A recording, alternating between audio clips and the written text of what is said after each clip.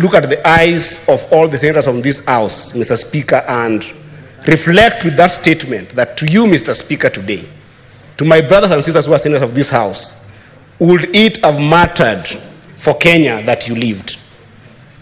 And I want to extend that same framing to the President and the Deputy President of this country and ask, would it have mattered that they lived? Because when this particular conflict started, Mr. Speaker, there are people who have taken personal stance. And indeed, these issues are personal. They are personal because when young people talk about going without food, it is personal. They are personal because when women in this country go without medicine in hospitals in the country, they are personal. Mr. Speaker, last week when we were reflecting here, and the Senator of Nairobi, Senator Sifuna, came and talked about the possibility of him having a card for expressway that has 377,000. I imagined what happens to villages that people like Senator Meth or Senator Murango comes from, where we have got dispensaries and hospitals, that you will find that they have got ambulances that don't have fuel in those ambulances. And people in this country, Mr. Speaker, are losing lives for a simple reason. They could not be able to get a fueled ambulance. Mr. Speaker, what is happening to my country today is so sad that it made me reflect in my personal life and my personal journey here. And I wanted, Mr. President, us as members of Parliament, to also reflect on our journey personally to where we are today, because sometimes it's easy to forget that, and then we might end up seeing this notion called Gen Zs as just some young people who are protesting in the streets without having homes where they come from. And within those homes, they have got burdens that they are experiencing, that they are facing, that we might be far removed from. So that even when people are talking about dialogue, we might not be dialoguing about the real issues. Mr. Speaker, in 2003, February the 3rd, my mother got sick in the village. Now, in the village where I come from, Mr. Speaker, we used to be tobacco farmers. And as tobacco farmers, Mr. Speaker, when you don't have the capacity to be able to grow tobacco in your own way and be able to have a number from a company that is called BAT at that time, then you end up depending on somebody else who has got more capacity than you. Now, it happened that my family did not have the capacity to be able to grow our own tobacco, Mr. Speaker. So that we were working in what was called then a gok, to one gentleman that I still owe a lot of respect to, called Joshua Otieno. He was seen as the most successful farmer in our village, Mr. Speaker, because one of the biggest assets that he owned was a bicycle, Mr. Speaker. At that time, my brothers, when we talk about the issue of education, my brothers and sisters in the village at that time were suffering outside our village to be able to get an education. So I found myself as the oldest son and with my sisters, the daughters of my mother, in the village at that time. My mother got sick, and my dad was not in the village as well. He had gone to also seek for a way of supporting the family, Mr. Speaker. When my mother got sick, Mr. Speaker, as young as I was, I did not know how to even ride a bicycle. So I went to Joshua Otieno, who used to be the person who could help us with his bicycle, and told him, help me with your bicycle, I try and get my mother to the hospital. Of course, I could not be able to ride that bicycle, but I carried my mother to the hospital, and between the 3rd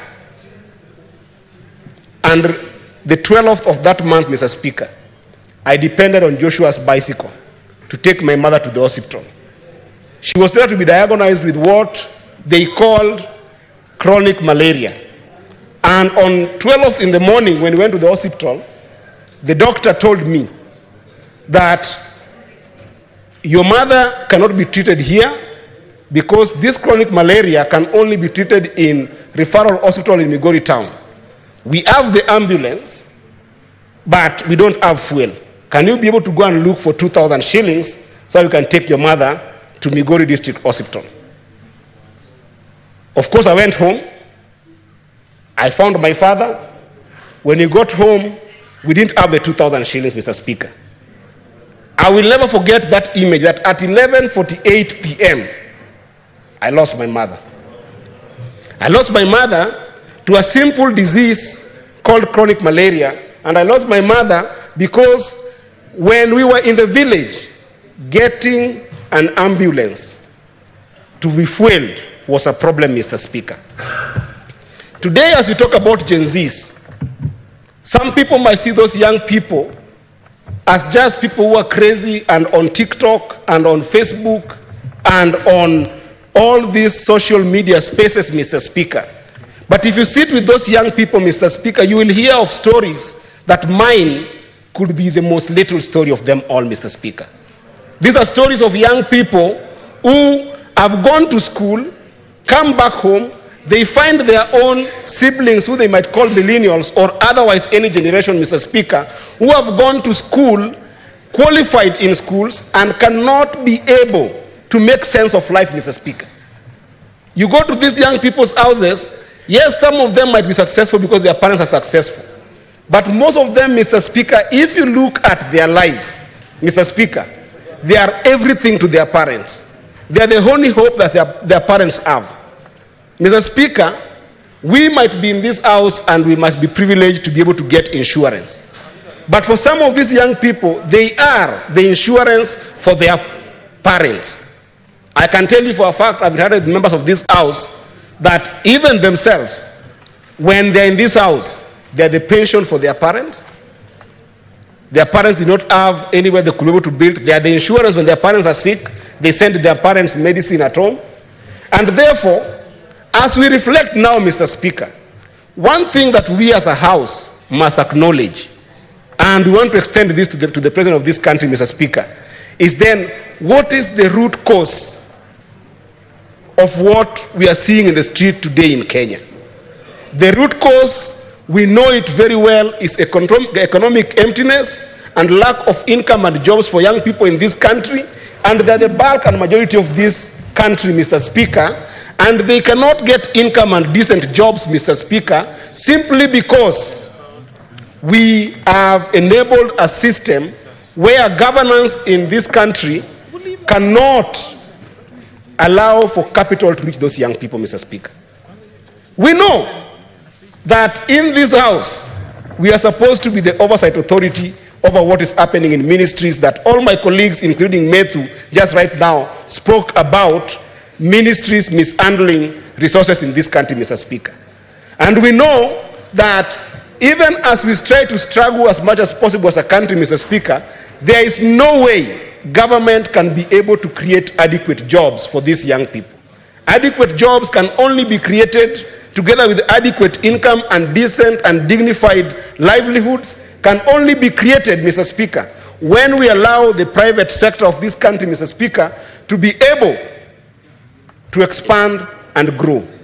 But, Mr. Speaker, what is happening in this country, as a young person who has come to this parliament, what is happening in this country is that we have got serious vested interest in government and governance of this country. So that there is a conspiracy between the executive of this country and the parliament of this country that when budgets are being done, when finance bills are being done, leaders are conspiring so that they can be able to do business in the budget and backbone of this country, Mr. Speaker.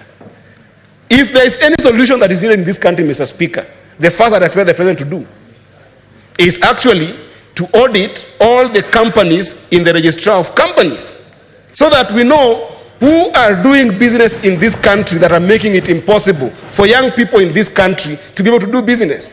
And, Mr. Speaker, if that audit is done, you will see a clear path and a clear, well-crafted path for people in this country to create a country of state-made Kenyans versus self-made Kenyans, Mr. Speaker, where state-made Kenyans are very deliberate about putting into budget money into this, in this country that does not even go to the private sector, that only enables people in politics and people in government to be able to accumulate wealth through dubious means and projects that are never done, Mr. Speaker, in all the budgets that we are discussing, Mr. Speaker. As we speak right now, Mr. Speaker, We saw in the last government, under the current president, when he was a deputy president, Mr. Speaker, we saw the passing of what we call GAA, the government advertisement agencies, Mr. Speaker. Now, government advertisement agency made the government to be a particular player and not a regulator in the industry of advertisement in this industry, Mr. Speaker. Where young people can be able to get most jobs in this country, Mr. Speaker, because of the height of what we call technology and digital understanding, Mr. Speaker, is on digital marketing. And, Mr. Speaker, the government is running a lot of money that goes in the pocket of individuals in GAA deals to the extent, Mr. Speaker, that today, even if you look at the mainstream media, Mr. Speaker, and advertisement agencies in this country, Mr. Speaker, they are collapsing because GAA owes them tons of money that people have paid to themselves, and it's not possible for young people to be able to get those opportunities. If you look, Mr. Speaker, for instance, national media is going to fire, actually has fired 180 young people. And yes, GAA owes national media 3 billion, Mr. Speaker. If you look at standard, Mr. Speaker, where young people have been nurtured to the extent that they can be elite digital advertisers, Mr. Speaker, you will find that in standard for the last almost 7 months, Mr. Speaker, I've got young people there, they interview us every day. If you go to Vibes Radio, they interview us. If you go to Spice FM, young people there interview us. If you go to the mainstream TV station, young people interview us, Mr. Speaker. For 7 months, they have not even been paid 5,000 shillings, Mr. Speaker, because they go without money because GAA owes the money that has been paid under the watch of Parliament and under the watch of the entire cabinet, Mr. Speaker. I can go on and show you about 2 billion that you see GAA owing the entire media space where young people and creatives should be excelling, Mr. Speaker. Yesterday, Mr. Speaker, my heart was pouring out because I saw interns sleeping outside Afia House, Mr. Speaker. In this house, we have enabled the passing of chief in this house, Mr. Speaker.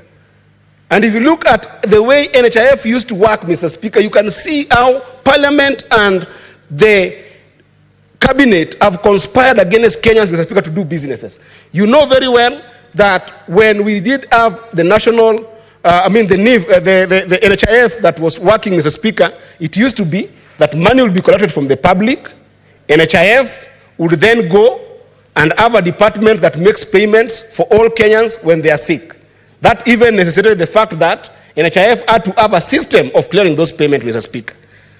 And yet, in these two houses, Mr. Speaker of Parliament, we passed chief. How is chief operating, Mr. Speaker? Where NHIF used to have 24 billion that was saved, Mr. Speaker, to the extent that they could be able to buy T-bills so that when they don't collect money, they could be able to pay for people in this country, Mr. Speaker. Today, that entire 24 billion is missing, Mr. Speaker. And to the extent that we know very well, and I hope the state of Marsabit is here, that chief was forced to go and procure a system that they don't need because they procured services of a private entity to be able to offer insurance.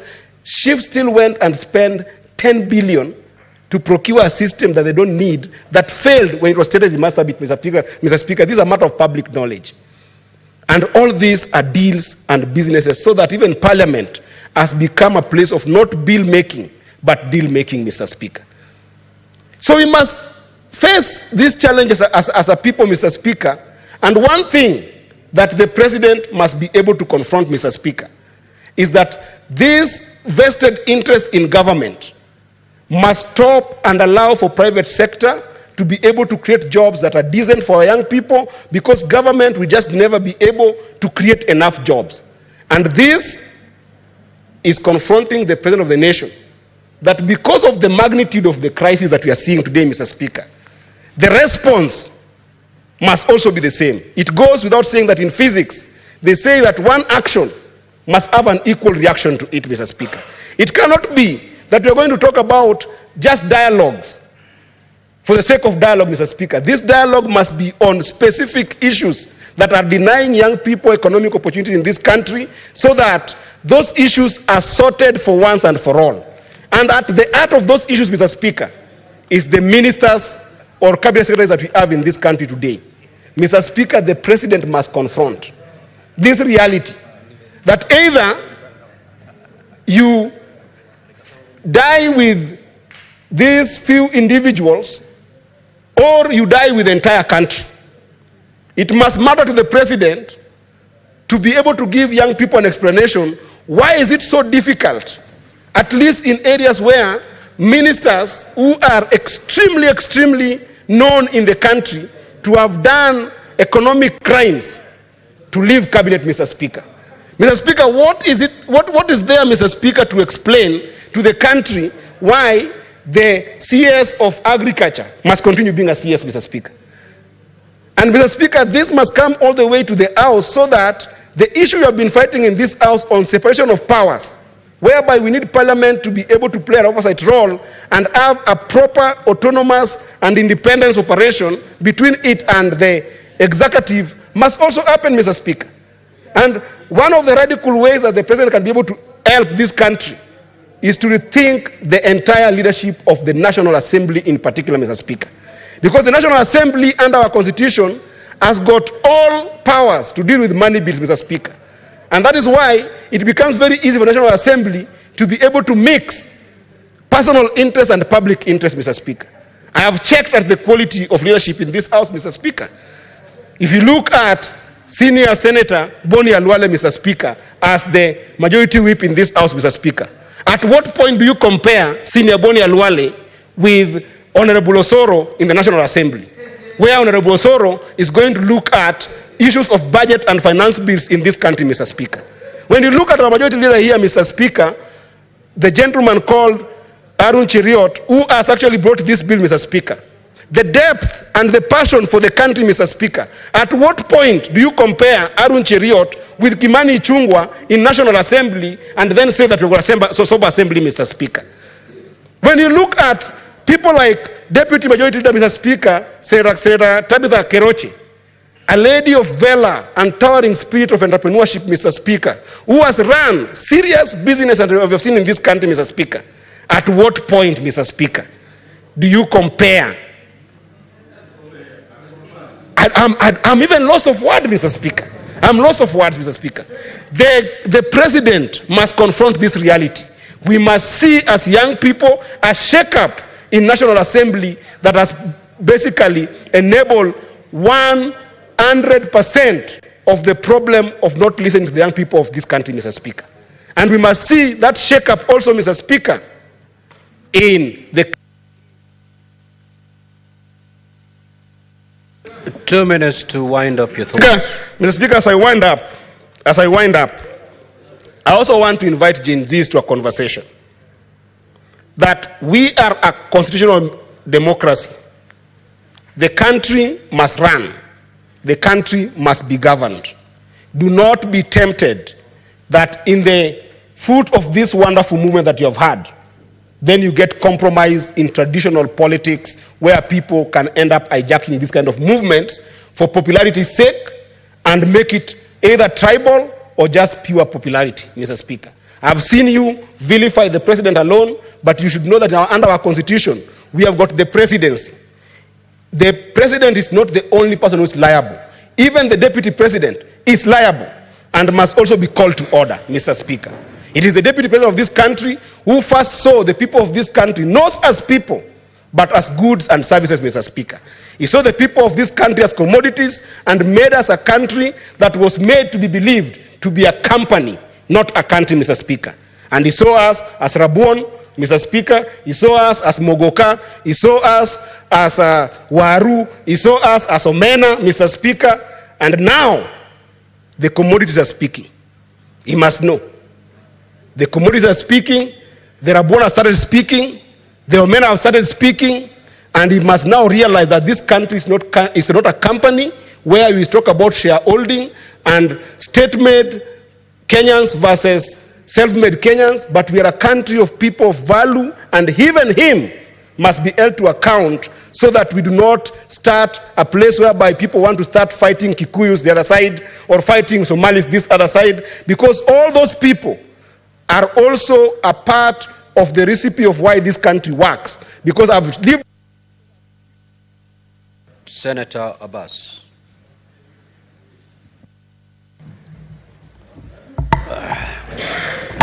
Thank you, Honorable Speaker. Honorable Speaker, I want to join my colleagues also to discuss the situation in the country. And first and foremost, I want to send my heartfelt condolences to all the bereaved families and wish them solace in their own hearts. And for those who are injured, I wish them a quick recovery.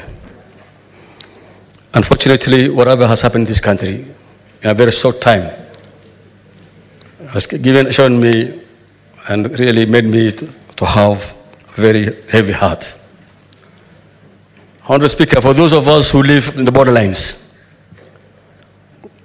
we know much about what happens in our neighborhoods. You have seen what happened in Somalia,